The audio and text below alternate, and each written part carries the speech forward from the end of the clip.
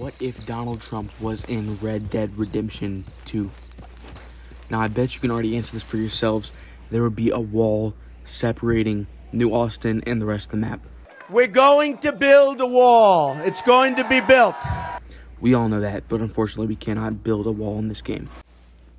Okay, our goals for this challenge are very, very simple. Number one, we have to look like Trump, and that's it. Okay, so we are going to go into the first town that we get to, and we are going to try and buy some clothes. I don't know how expansive the clothing options will be because some towns only have the general store for clothing options, so we'll see what we get in Valentine.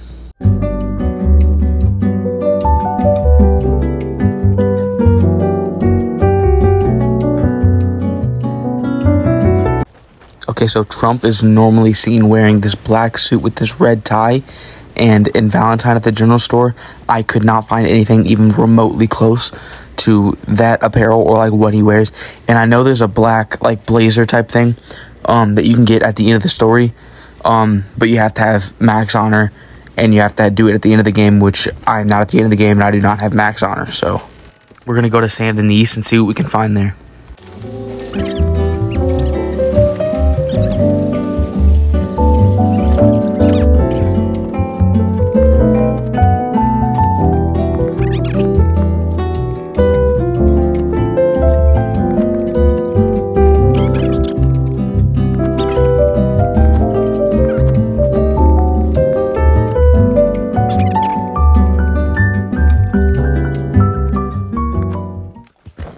Okay, we found every single thing that we need at the Saint Denis Tailor, so now we're going back to Horseshoe Overlook to put on the outfit and get Donald Trump some guns.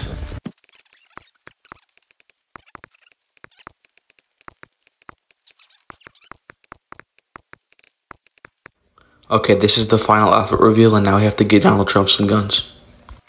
Okay, Donald Trump being the absolute G that we know he is, and the amazing American that we know he is, we also know that he would be sporting 2 shotguns, not just one, and he would have no need for a rifle because he's American and he's good with the shotgun.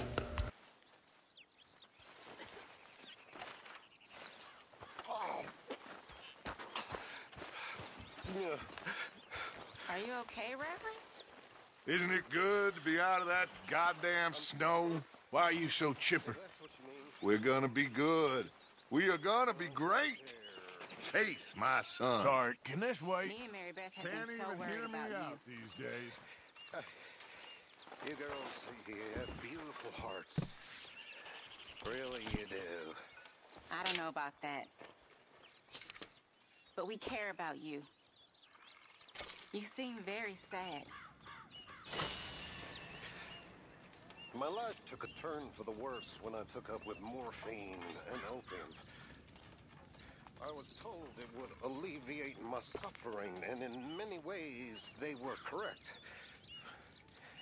It made all my previous suffering just seem ridiculous.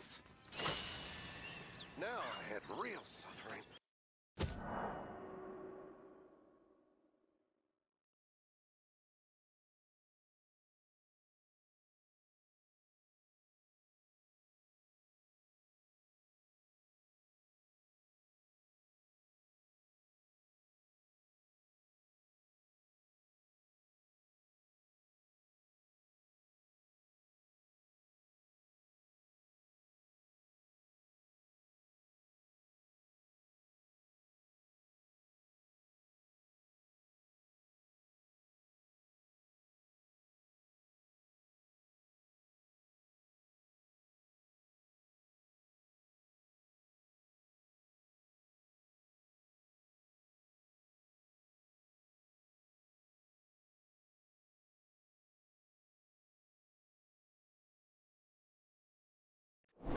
Everything, my vocation, my faith, my family.